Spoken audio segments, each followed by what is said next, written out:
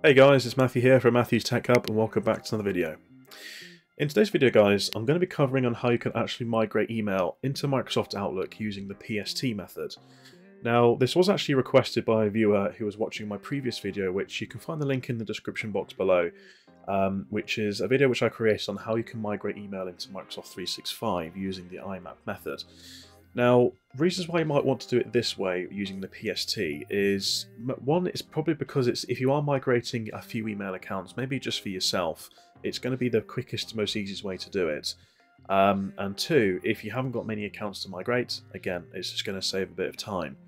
So what I've done for today's video guys is I've set up a virtual machine and I've also just set up a Microsoft demo tenant just to demonstrate this purpose. Now this will actually work with other providers, so if you are maybe using IMAP as well, like an individual IMAP server with some company like GoDaddy or FastHosts, again this will also work if you're migrating to that as well. But I'm going to be showing you on how you can basically export email in Microsoft Outlook to a PST file and then re-import it into an email account. So what we're going to do is you're going to jump straight into your Microsoft Outlook. So if you haven't got Outlook, you will need to get that and install it, and then you'll then need to add your email account that you're looking to export your data from. So what I've got is I've just created a demo account up here. This is on one of the demo tenants. So I've just imported some emails from an old email account that I've got spare. So as you can see, I've got some emails here. There's 57 unread, and there's a few folders, for example, here, like these are just some folders which I created at some point. So what I'm going to do is I'm going to now export this data to a PST file. So how you do that in Microsoft Outlook is if you just go up to the file icon in the top left-hand corner, and then you go down to Open and Export on the left-hand side of the menu, on the ribbon, and then you just go to Import and Export right here. Now what this will do is this will bring up a little wizard menu here. So the one you're going to be looking at guys is Export to a File, and you're just going to click on Next, and then you're going to have Outlook Data File PST. So you're going to select this one here, and it's now going to ask you which sort of files or which folder you want to export. Now take a close look at this, because if you actually want to migrate all of the folders, you're going to select. Well, this is what I normally do anyway. So I normally select the account at the top, which is the top of the tree. So that will now include all of the folders down below. And as you can see here, there's an option saying include subfolders. However, maybe you don't want to migrate all of your subfolders, and you just want to migrate maybe just the inbox, or maybe one of your subfolders under the inbox. Again, you can create multiple PST files if you want to. But if you just want to migrate everything in one batch, this is basically how you do it. So again, what I do is I select the account as a whole, and then I'm going to click on Include Subfolders, and it's going to click Next.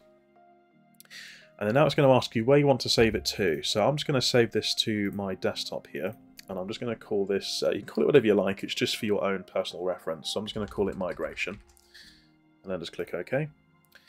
And then it's going to give you some options here. So it says replace duplicates with items exported, allow duplicate items to be created, or do not export duplicate items. So if you've got duplicate emails and you don't want to have duplicate emails in your migration process, again, you can obviously click on maybe do not export duplicate items. But again, in this case, I'm not really that bothered. So I'm just going to click on replace duplicates with items exported. So I'm going to click on finish here. Now the next option it's going to ask you is if you want to create a password. Now this might be if you are maybe using a computer that might be shared, because someone could essentially just re-add your PST file into their Outlook and then suddenly see all of your email content. So if you have got some sort of private information there, again, mostly you probably do because it's an email account, then again you can just pop a password in. But for the demo, for today's demo, I'm not even going to put a password in, so I'm just going to leave that as it is. Click OK. Now that will take some time, so if you have got quite a large mailbox, it will take a bit of time. You'll see a little wizard box come up and it will start showing progress. Because I've not got much data here today, I've only got a few emails, there's only 189 at the moment.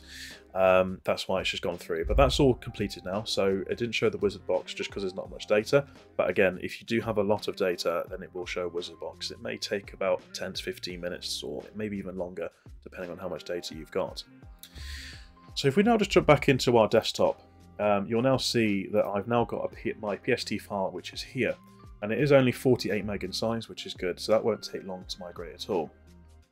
So what you're now going to do is, in Outlook again, you're now going to add your other email accounts that you want to migrate to. So again, if you are migrating to Microsoft 365, you may actually just add that account into Microsoft Outlook. So I've added another account here called Migration Demo, which I've set up under the same tenant.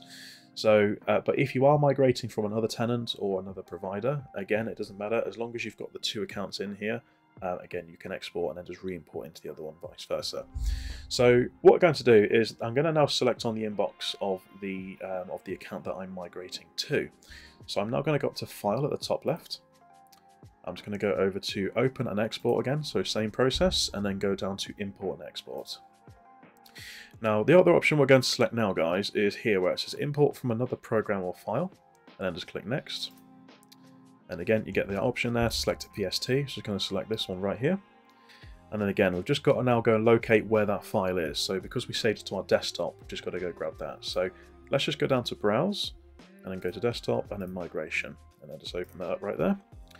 I'm just going to leave it all as it is again, so I'm going to click on Replace Duplicates with Items Exported, and then go to Next. And now this is where you want to pay a bit of close attention to. So at the top here, as you can see, if I open it up, you'll see that it shows all of the data that's in the PST. So this is because obviously I selected the account as a whole. It's going to show all folders and also any subfolders I created.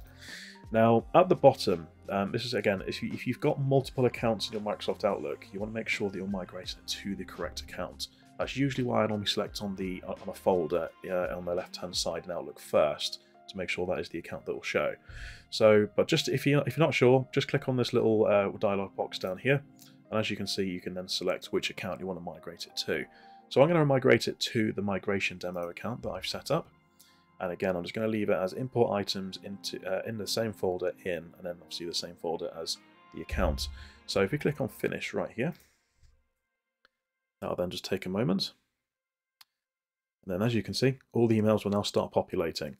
So what you're going to do then, guys, is at the bottom right, as you can see down here, it's now actually updating the folders. Now what that actually means is it's now just uploading the data to the server, to Microsoft servers. So you go and leave that running and then just let it finish. And then once it has finished, you will then see it will update to saying all folders are up to date.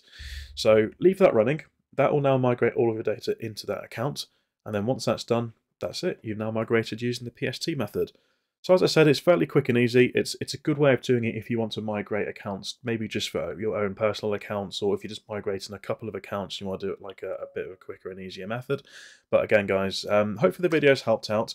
If you do have any questions about this process, again, please leave a comment down in the box below. I do read all the comments, and obviously I do also try and create videos if it is requested. And also, please smash that like button as well, because it really does help out. And of course, if you haven't already, guys, please subscribe to the channel for future videos. Thanks again for watching all. Take care for now. Bye-bye.